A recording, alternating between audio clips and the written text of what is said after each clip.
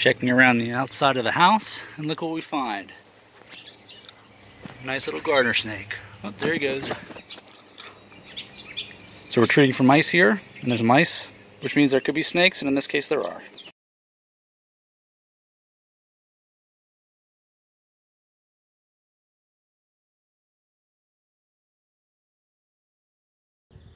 Rodent issues can lead to many other different kinds of pest problems around your home. So you saw in this case, that snake was actually on top of a rodent control box. And what that rodent control box does is it helps us lower the rodent population around the house, which is a good thing.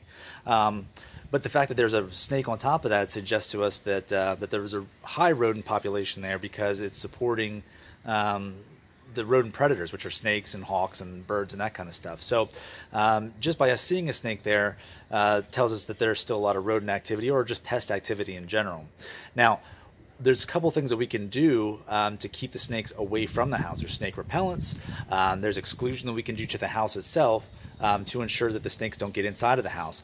Now, if you look at some of our other videos, and I'll have a link here on the post, but you can find out some very common ways that rodents get into the house. But don't just think of it as rodents getting in. Think of it also as where snakes and other pests and critters may potentially get into your house. So it's not just rodent control. It's a holistic pest control aspect of keeping pests away from and outside of your home.